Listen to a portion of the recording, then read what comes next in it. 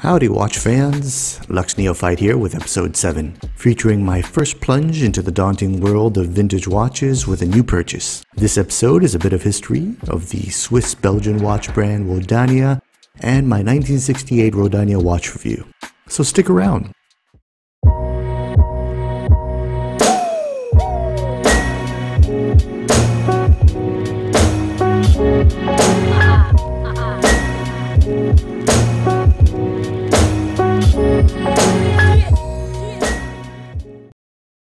So this episode is a bit of sharing on my part, what I learned after my first purchase of a vintage Swiss and Belgian watch, 1968 Rodania. So chances are you're not too familiar with the Rodania brand. Don't worry, I was not too familiar with it either. So according to the Rodania website, the company was founded as Rodania in the Swiss canton of Bern, one of the 26 cantons or states that make up the Swiss Confederation. Now, sources online differ on whether the company was started in the municipality of Grenchen or Lengnau, but this might make sense given that the two municipalities sit adjacent to each other. The Rodania website goes on to cite that the company was started by a Fritz Baumgartner, but other sources seem to point to the company being started by a Hans Baumgartner. So quickly, right off the bat, we can see that something is a bit off with the origin story for Rodania. But whether it's Fritz or Hans, one part of the theory that seems to be fairly consistent is that by the late 40s, Rodania broadens its market by opening distribution centers in Caracas, Montreal, New York, Brussels, and London, with Brussels becoming the international sales and distribution headquarters by 1951. It's at this time that Mr. Baumgartner taps a Swiss man living in Belgium to take the lead in international marketing efforts, a Manfred Aeby. It's Mr. Aeby that brought Rodania's most memorable legacies into life in 1954 as Rodania became entwined in cycling and cycling events. And it's here that we need to take a moment to explain a bit more of how much Rodania and Belgium cycling became attached at the hip. You see, it was Mr. Aby's brilliance that gave us the most memorable and stickiest watch advert the cycling world has ever seen with the Rodania lead car. Don't know what I'm talking about? Well, don't worry, as you are not alone. For most of us non-Belgians, the Rodania name and its relationship to Belgian cycling and cycling in general is a bit of a mystery, but it's such a unique and interesting story. You see, going back to Mr. Aeby, 1957 was the introduction of the Rodania lead car and the famous Rodania jingle associated with cycling.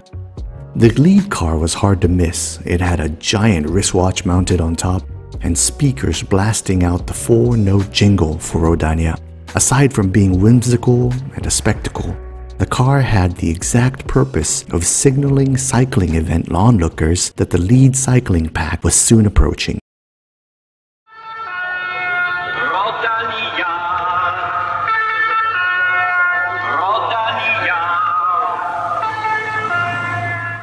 According to sources on the internet, the 4-note jingle was inspired by the famous 4 notes of Beethoven's Symphony No. 5. To take a look or to take a listen to see if this is true, here's Beethoven's Symphony No. 5, Opus 67.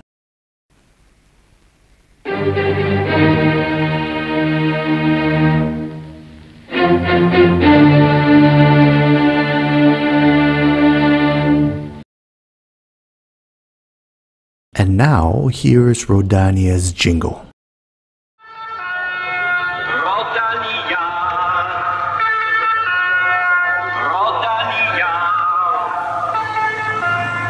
So what do you think? Can you hear a similarity? Was it inspiration? Or was it a complete knockoff? So based on an article by Graham Healy on the BikeComesFirst.com website, while the Rodania jingle creates excitement for the people watching the cycling event, and imagine this, the poor driver of the Rodania pace car can hear the jingle upwards of 5,400 times during the cycling event.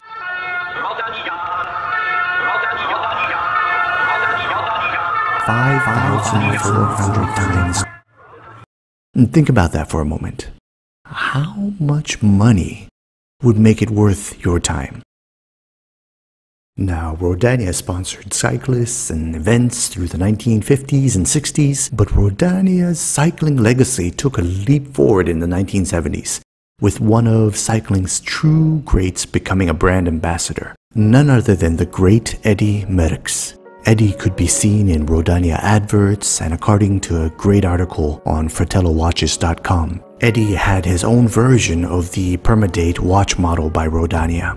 And it's here I just want to take a quick tangent. It's important to note how big Merckx was to cycling. Merckx logged in 525 victories in cycling Grand Tours and Classics during his 60s and 70s career. He holds the record for the most tour stages won in the Tour de France with 34, and he's won the whole thing 5 times over. He is, by any measure, one of the cycling greats. Now back to Rodania's history. By 1974, IAB took over the reins for the company, and Rodania's headquarters moved to Belgium. In 2007, the company was succeeded by the Belgian watch group Montebi. In 2015, Rodania was acquired by another Belgian investor, Mr. Philippe Kracko. And just as recently as the summer of 2020, Rodania was once again purchased by new investors from the Swiss and Belgian watch industry, most notably Christian Fromherz, CEO of the Geneva Watch Group, and the Swiss company Romer. And that, ladies and gentlemen, was a quick trip through Rodania history, and now we move to the watch that kicked off all of this digging. Enter my 1968 Rodania wristwatch powered by a 25-jewel AS 1903 movement. Now, chatting to a few more experienced watch collectors around the watch dens on the internet, I know a neophyte's jump into the world of vintage watches can be fraught with mistakes, pitfalls, and regrets. But thankfully, I was able to chat up a trustworthy seller and ask some important questions after researching Rodania, and I've been pretty satisfied with the purchase so far. Let's start with the basics. In terms of measurements, the Rodania is a modest 35mm wide, 37.5 with the crown. It's 40mm lug to lug and has an 18mm lug width. It's definitely on the slimmer side, but 10.5mm thick thanks to its domed plexiglass crystal. The watch is on the light side. With its light Milanese mesh strap, it's about 57 grams. And the Rodania is light on the wrist and quite easy to wear. In line with the smaller watches of the era, the watch initially felt unusually small, especially since I was used to something around 40mm. But all I really needed was a bit more wrist time, and I was easily able to get used to the size. So the watch is by no means pristine. But that's not something we should expect from vintage watches, no? The 1968 Rodania's charms begins with the silver dial, which is domed or cambered to give the watch a nice depth, and of course the nicely applied indices capped off by the unique Applied Rodania logo. The Applied Rodania logo is apparently a watch face with the symmetrical hour and minutes hands at 10 and 2 o'clock, with a thinner second hands at 6 o'clock. In general, it looks like an upside-down Mercedes-Benz logo, if not for the differences in the thickness of the second hand. There's a charming date window. It's framed and reminds me of a porthole window with a flattened oval shape. The dial denotes the Swiss movement and of course the tritium radioluminescent pips used on the hour markers and the hands. The watch dial is showing its age a bit. 52 years old, it has a few freckled spots on the face here and there, but that gives it a nice touch, I think. So the 1968 Rodania is powered by an automatic movement by the A.Schild company, the AS 1903. Now, looking around the many movement archive sites on the internet shows that the 1903 is a 25-jewel Inca block automatic movement with a 44-hour power reserve and running at a frequency of 21,600 vibrations per hour or 3 Hz. Something I learned is that the Inca block is a shock dampening design meant to prevent the balance staff from breaking in the watch after a shock. Pretty interesting stuff. So I put the 1968 Rodania on the time grapher, and the movement comes to about 0.6 milliseconds beat error. It gains about 11 seconds a day with an amplitude of 277 degrees, which I looked up on the internet, and it seems to be pretty darn good for a watch that was made in 1968. While I don't usually make a habit of removing the case and looking at the movement, I wanted to take a deeper look at the AS1903. It is definitely a workhorse movement with no embellishment to be found.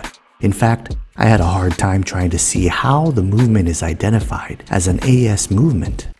After scouring the movement, I finally saw the AS and the 1902-1903 stamp behind the balance wheel.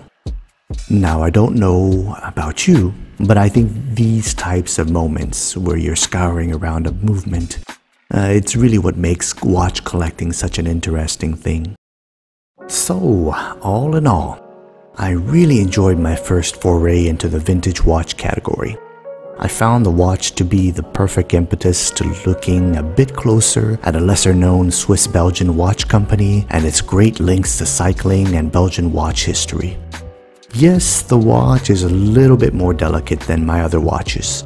It shuns water and forces me to be a little bit more careful when washing my hands while wearing it. And it definitely doesn't have the gleam or shine of a newly minted watch. But given its history and the unique elements it holds from a bygone era, this watch has been a joy to own and a great addition to the collection. So, if you have any great insights into Rodania or vintage watch collecting, please share in the comments below.